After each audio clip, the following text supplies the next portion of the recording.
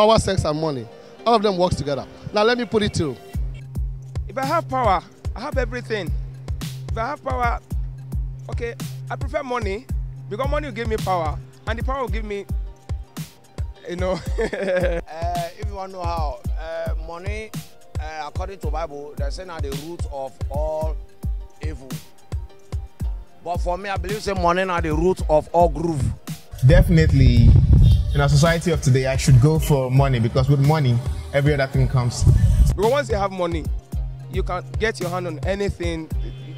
You can be whatever you want to be because money is powerful. You know, the Bible says money answereth all things, as we all know.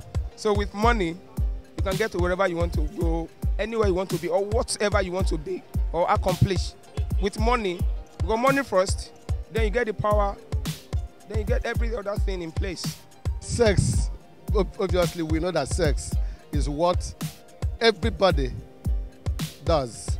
Whether you're a preacher, whether you're a secular man, forget that some people, they come out on the road, they pretend as if they don't like sex. I think there is nobody on earth that does not like sex. Everybody do like sex. Because once I hold money, I feel control power.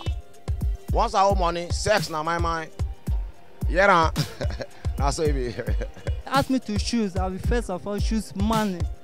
Because like the people says, money after God, money.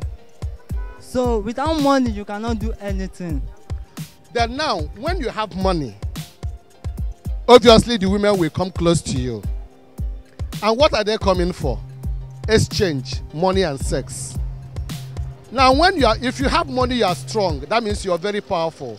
And that means sex will always come to you. So that's why I said that sex, power, sex and money, they work together.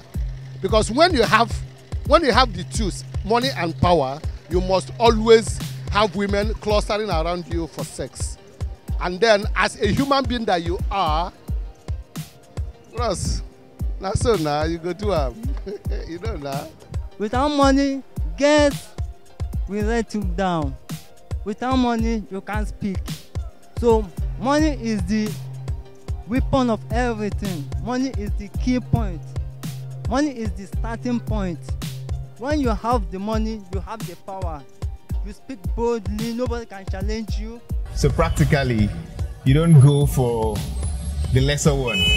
Like when God asked Solomon for what he wanted, he opted for wisdom, knowing definitely well that every other thing will be added. So definitely money should be what I should go for. The Ada Slim Show. Let's go.